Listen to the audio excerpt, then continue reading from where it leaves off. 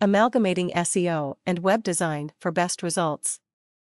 The advent of internet technology has resulted in cutthroat competition among online businesses. The need to stay ahead of competition has further augmented the demand of proficient SEO services.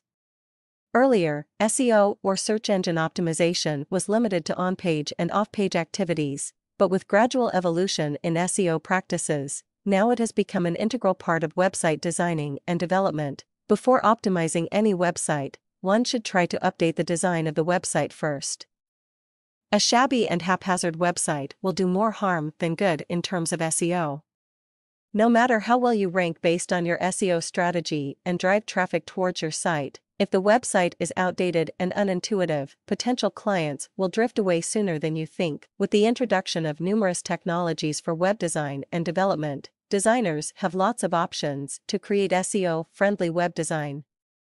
Whether it is using HTML5 and parallax to create quick loading and well-managed sites or using responsive design to make websites mobile-friendly, when SEO and web design processes are combined sensibly, one can just expect nothing but the best. Let's discuss the pros and cons of using the three most popular web design trends that works well in terms of SEO as well. HTML5, responsive design and parallax. By using parallax design, one can easily put entire web content on one page, which allow the visitors to access the content easily.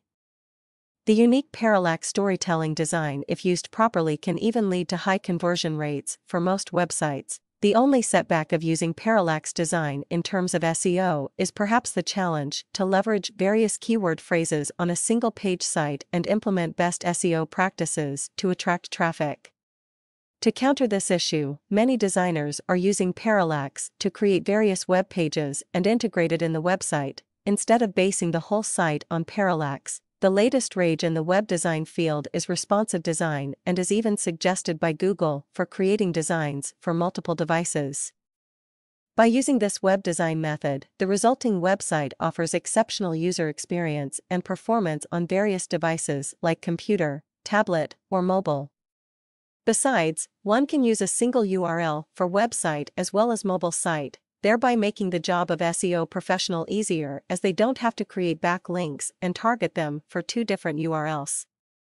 There is one drawback to this approach though. Using a single URL can pose some restrictions in terms of segregating the keyword targeting towards keywords more apt for tabs or mobile users. HTML5 has several great features to make the web design more interactive and user-friendly, but implementing SEO strategies in it is a daunting task. Moreover, when coding is not done correctly, it can result in a bad segment or page that the search engine crawlers cannot crawl properly.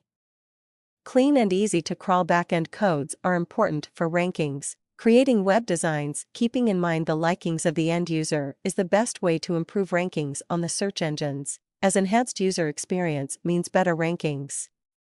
However, one also needs to take care of Google's reasonable server patent, which specifies that all prominent links along with most clickable links are more liable to bring an internal page rank. Many experts believe that using conversion tools like user guides, white papers, or surveys, which asks the user to fill a form for access, is a great way to make the website interactive and client-oriented, while at the same time allow one to capture client information easily.